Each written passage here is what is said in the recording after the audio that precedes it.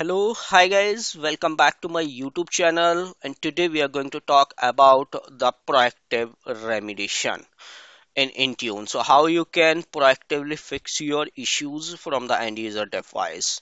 So, let's get started.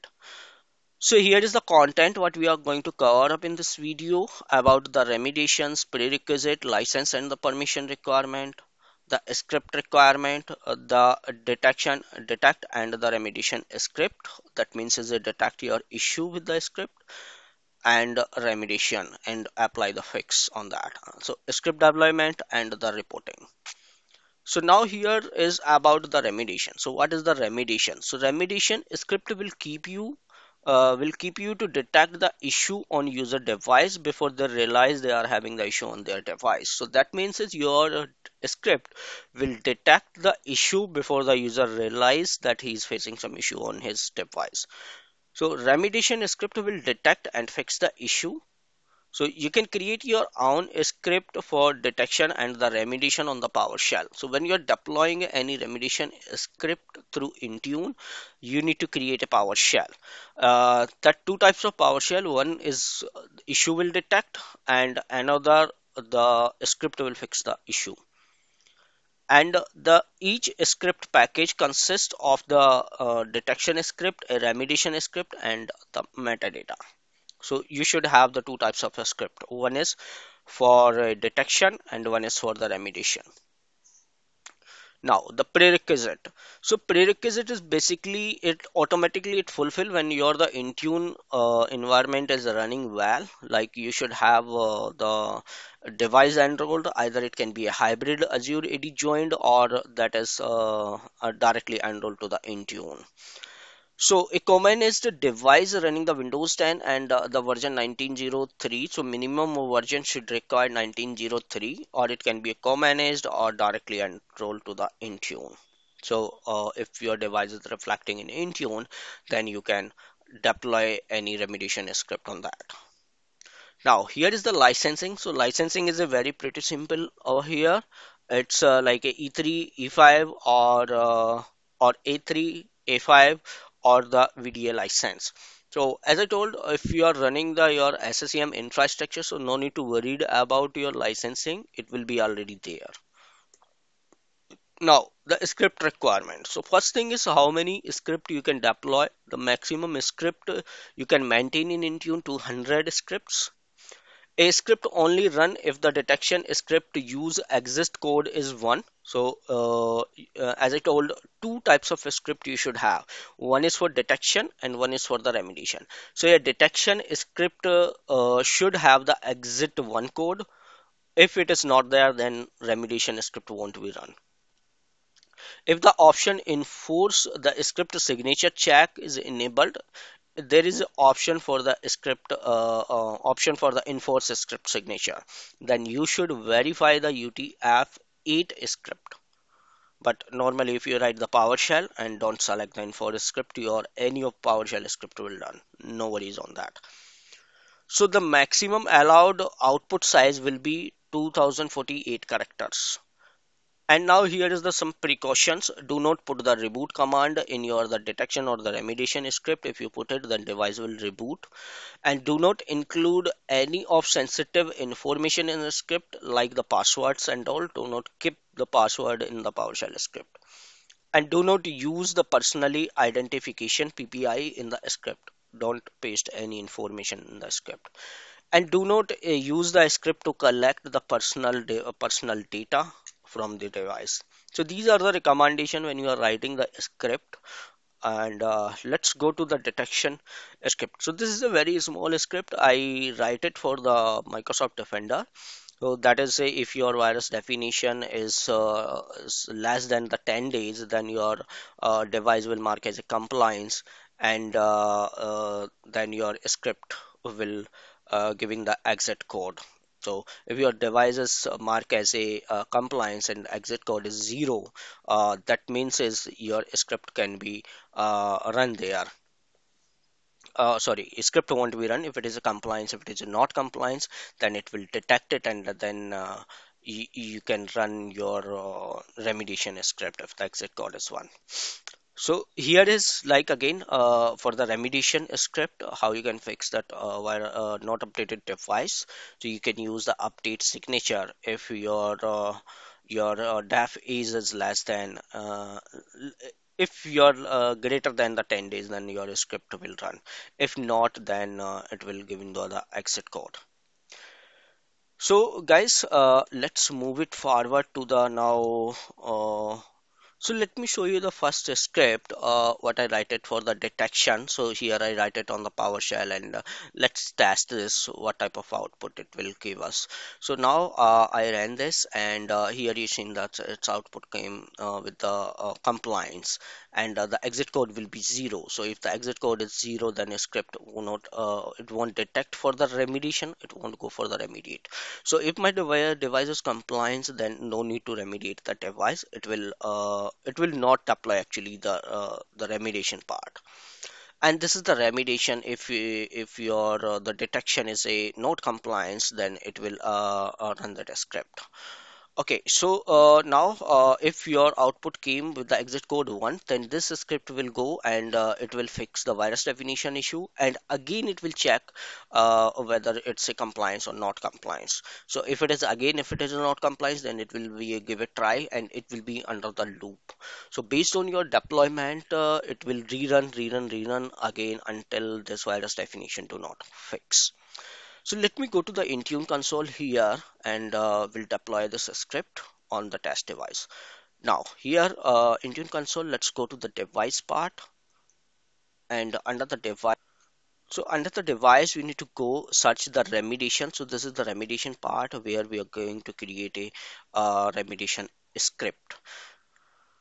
So now here go to the create script package, and here let's named as like a proactive remediation script, and here you can mention whatever you want to give the details, like to fix the virus define virus definition script.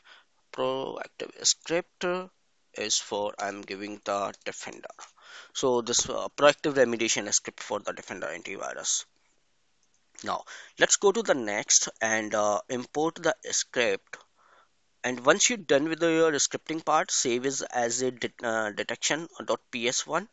And now here is your the detection script. And let me go to the next script is for the remediation part. So here you can select another script for remediation. So if the output is here not compliance or the exit code 0, then this part will sorry, the exit code if a 1, then the remediation script will run. If your exit code is 0, that means is already it's remediated and the compliance, so your remediation part won't run. So this script, let it be. It's we're not going to change anything. This is the enforce script signature check. If you select this, then you have to be write a script in UFT8 format. But this is not mandatory. You can go for the run. And this part is for if you select this part, then the script will run only when the user logged in. So do not select this option. And this is for run the script in the 64 PowerShell. It doesn't matter what you're selecting over here. The script will run in the both the situation. So now let's go to the next, and here is scope. No need to do anything. Assignment. So let's assign this script to a test group. So now here already I create a group. Let me show you what is the group name. So it's a proactive remediation, and let me show you what is inside this. So here I added a one test device. So here you can see it's the total number of device it's syncing. So here you can see it's a one device is there, the one member, and the device is one, user is 0. So we don't have any users here. So script deployment is part of your device. So this is the Intune -2. This is my the test device, and let me go to select here the proactive remediation group. So now we are done with this deployment, and here is a part of schedule. What the schedule you can give? You can run the script daily. It's a repeat every one, and here you can define the timeline. It's at what time the script will run. So what I will do, let me set up as a hourly so I can get the result immediately. This is every hour I select, and now we are done with this scripting part. So now this our remediation script will go and check the virus definition. If it is less than 10 days, then our the remediation part will run. If it is not, then it won't run the remediation. So let's go here and just refresh it.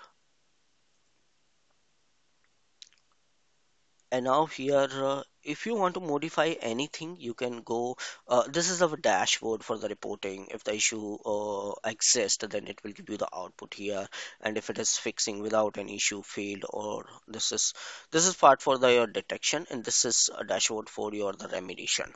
So if the issue got fixed, it will mark as here. If it is like a recurrence here, and if it is failed, it will type it here. So now this is the property for your script, what you design it.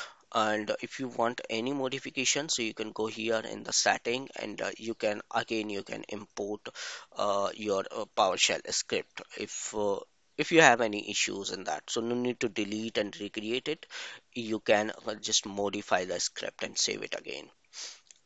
And if you want to change any like group, or want to change your settings to be deployed, so you can modify here. So you can change it to daily or monthly, however you need it, you can change it. So now let's go to this part. Yeah, device. So it will give you the where the script deployed on the device, and it will give you the output over here. Now let me go to the device, test device, and we'll sync the device policy. So the policy will reach to the Intune, and it will start the remediation. Let me go to the setting. Now let's go to your accounts, and now it's a work or school account. And now here to select the account. Actually this is my the hybrid Azure edition device, so this device is not directly enrolled to in Intune. So now here let's go to the sync.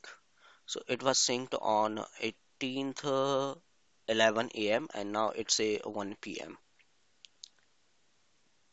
So once the device is synced, we can expect the result in our Intune console.